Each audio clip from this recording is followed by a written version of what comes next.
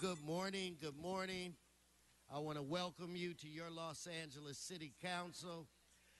Today is Tuesday, June 30th. Madam Clerk, we have a quorum. Would you please call the roll? Blumenfeld, Bonnet, Buscaino, Cedillo, Englander, Fuentes, Weezer, Kress, Krikorian, Labange, Martinez, O'Farrell, Parks, Price, Wesson. 10 members present. A quorum, Mr. President. First order of business. Approval of the minutes. Krikorian moves. Correct. Seconds. Next. Committee resolutions for approval. Cedillo moves. Weezer seconds. Next. Mr. President, today is Tuesday. Now be the time for the flag salute. Okay, Mr. Labange, lead us in your last flag salute. Mr. Labange. Well, thank you. All rise for the flag salute. When the North Hollywood senior lead officers come up here right now real quick, let me just do it. I'm right now. 1 second. They're going to leave. They're going to leave. I'm never going to see goodbye. The best laid plans, Mr. President.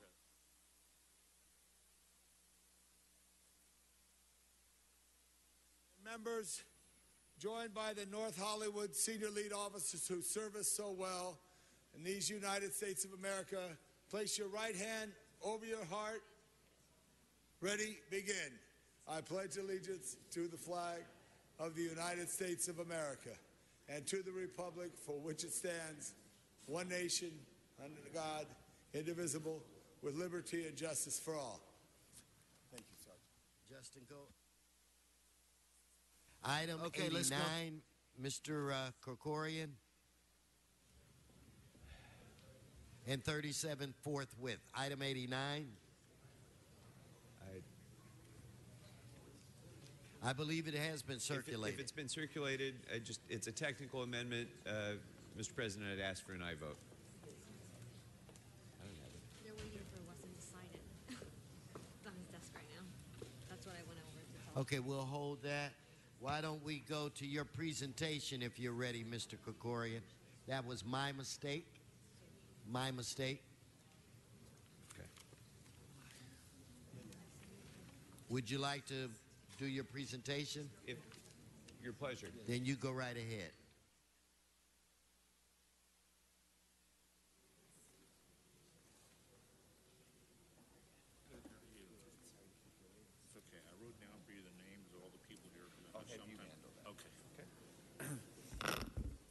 They can all come on up. Come on up. Come on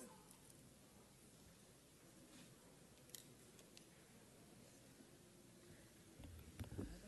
Thank you very much, Mr. President. It's an honor for me to be joined today by members of the International Criminal Court Alliance as we're coming together today to declare July 17th World Day for International Justice in Los Angeles, as we have year after year here. In 1998, in the aftermath of the Rwandan and Bosnian genocides, the global community came together to try to take some tangible steps to finally make real the cry that we've heard so often through the 20th century, never again. The global community decided there had been too many instances of genocide, war crimes, crimes against humanity, and other atrocities where there was no formal response from the international community and no mechanism by which to achieve any measure of justice. And because of that, the International Criminal Court was established to help end impunity for the perpetrators of the most serious crimes against humanity. The ICC continues to stand as a beacon of hope for people, downtrodden people throughout the world, when their national governments fail to protect their own citizens. Since its establishment, the ICC has worked to protect civilians from grave crimes and increase their access to justice. The ICC continues to be instrumental in creating a global discussion on justice in the wake of human rights violations in countries around the world where human rights are too often not highly regarded.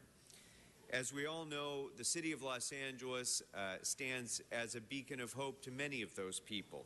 And we have communities here, large communities of victims and survivors of the Holocaust, survivors and their descendants of the Armenian genocide, large numbers of Cambodian immigrants who went through the atrocities under Pol Pot, and many other communities that have experienced these sorts of atrocities. Sri Lankans, Guatemalans, Africans, Syrians, and so many others who've experienced these kinds of atrocities and have felt that they didn't have an avenue to justice and have come here to find refuge and solace here in the city of Los Angeles. Well, the International Criminal Court finally gives them that measure of justice, and I'm very pleased to be able to be joined here by Sean Butler, the co-chair of the International Criminal Court Alliance, who would like to say a few words about the work of the ICC and its alliance. Sean? Thank you very much. Please remember 3 points about the International Criminal Court. Number 1, don't let the numbers fool you. Number 2, the world still needs the ICC to bring perpetrators of atrocity to justice. Number 3, the ICC still needs all of us. I'm going to go through each one of them in a little bit more detail. Don't let the numbers fool you. The victims are still individuals. The ICC deals with mass atrocities, genocide, crimes against humanity, and war crimes. Those include the use of child soldiers and rape as a policy of conflict.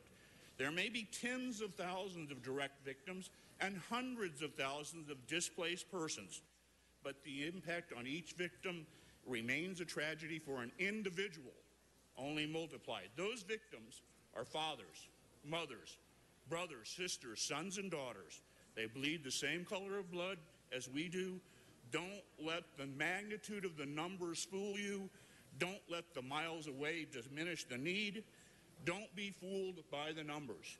These are heinous crimes, and the perpetrators should not escape justice. Number 2, the world still needs the ICC to bring perpetrators of these atrocities to justice. The crimes continue in the 21st century, and a culture of impunity remains. The ICC acts only if there is no national or other judicial system able and genuinely willing to investigate or prosecute. All situations before the court are for conduct after July of 2002. The United Nations has referred 2 situations, Libya and Darfur, to the ICC. Sadly, the world still needs the ICC. The ICC needs all of us. The ICC has no police force and relies on cooperation of nations to obtain custody of the accused, to allow access by prosecution investigators, and to provide evidence. It was a known weakness when the treaty was negotiated. Without the cooperation of nations, those accused can evade justice like Omar al-Bashir of Sudan has, even though he's been charged with the crime of genocide for the conduct in Darfur. All nations should be party to the Rome Treaty that created the ICC. The support of Los Angeles is significant. Los Angeles is home to survivors of the situations before the ICC. The ICC needs people everywhere to show support for all nations, including the U.S., to become parties to the treaty. We're living in times of historic change. The ICC marks a change from impunity to accountability.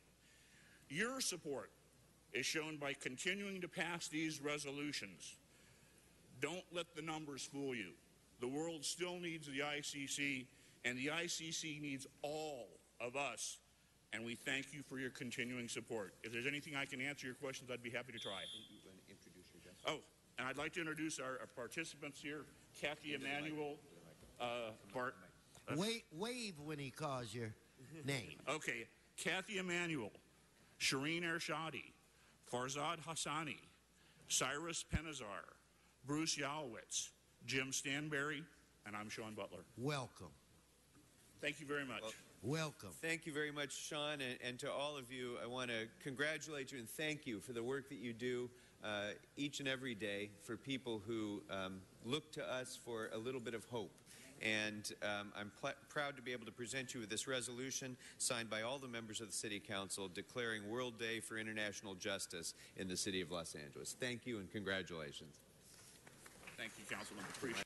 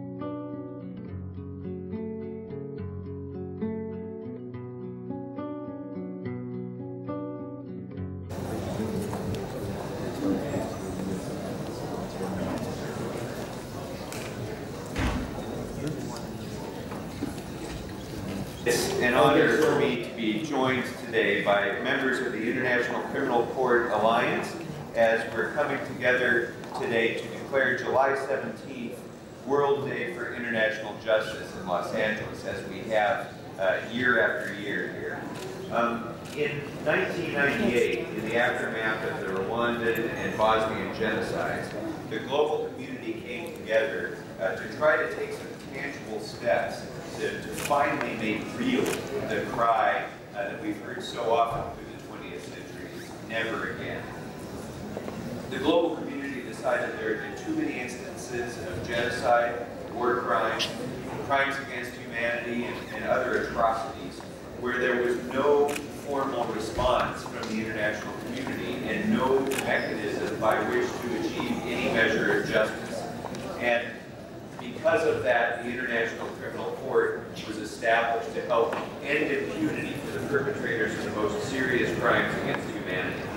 The ICC continues to stand as a beacon of hope for people, downtrodden people throughout the world, when their national governments fail to protect their own citizens. Since its establishment, the ICC has worked to protect civilians from grave crimes and increase their access to justice.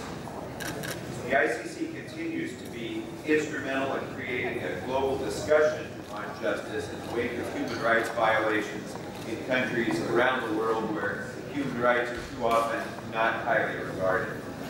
As we all know, the city of Los Angeles stands as a beacon of hope to many of those people. And we have communities here, large communities of victims and survivors of the Holocaust, survivors and their descendants of the Armenian genocide, large numbers of Cambodian immigrants who went through the atrocities under Pol Pot, and many other communities that have experienced these sorts of atrocities: Sri Lankans, Guatemalans, Africans, Syrians, and so many others who experienced these kinds of atrocities and have felt that they didn't have an avenue to justice and have come here to find refuge and solace here in the city of Los Angeles. Well, the International Criminal Court finally gives them that measure of justice, and I'm very pleased to be able to be joined here by Sean Butler, the co-chair of the International Criminal Court Alliance, who would like to say a few words about the work of the ICC and its alliance. Sean? If neither same color of blood as we do, don't let the magnitude of the numbers fool you. Don't let the miles away the minutes and atrocities to justice. The crimes continue in the 21st century, and a culture of impunity remains. The ICC acts only if there is no national or other judicial system able and genuinely willing to be there. Okay. At one of the law schools, either at Southwestern or UCLA. Okay. All right, if you're interested, I'll Sure.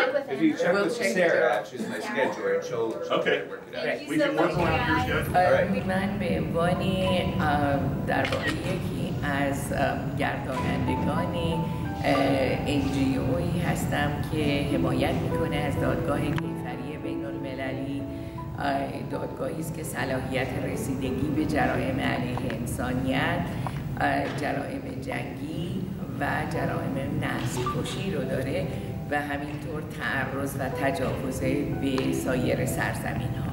و این دادگاه در لاهه واقع شده، دادگاهی است کیفری و دادگاهی است مستقل که از سال 2002 به وجود اومده و البته نسبت به جرائمی صلاحیت رسیدگی داره که بعد از سال جولای 2002 اتفاق افتاده میشه.